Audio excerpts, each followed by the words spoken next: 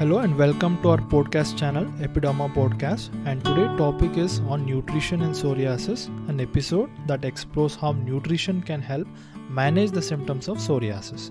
I'm your host Dr. Dharam Kumar, the dermatologist in Bangalore, and today we'll be discussing the role of food in reducing inflammation and improving overall health for those living with psoriasis.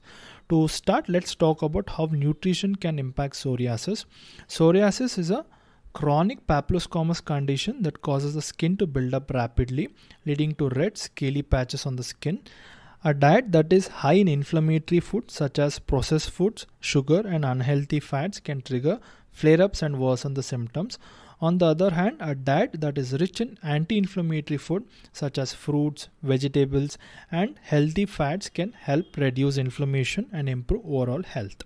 So what are some anti-inflammatory foods that can help people with psoriasis? One of the best anti-inflammatory food is fish, particularly those that are high in omega-3 fatty acids, which has been shown to help reduce inflammation in the body and improve skin health. Example of such fish includes salmon. Another food group that can help reduce the inflammation is fruits and vegetables. These foods are rich in vitamins, minerals, and antioxidants that can help reduce inflammation and support overall health. Leafy greens, berries, and citrus fruits are also an excellent choices. On the other hand, there are certain foods that people with psoriasis should avoid or limit. These include processed foods, sugary drinks, and foods high in saturated and trans fats. These foods can increase the inflammation in the body and worsen psoriasis symptoms. It's also important to note that some people with psoriasis may have food sensitivities or allergies that can trigger flare-ups.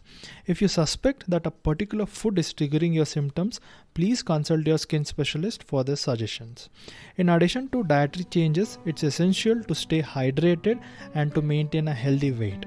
Drinking plenty of water can help flush out toxins and reduce inflammation in the body. Exercise can also help reduce inflammation and improve overall health. So we'll keep it short, and you might have some insights as how nutrition plays a critical role in managing psoriasis. Keep listening. Until then, it's me, Dr. Dharam Kumar, signing off. Thank you.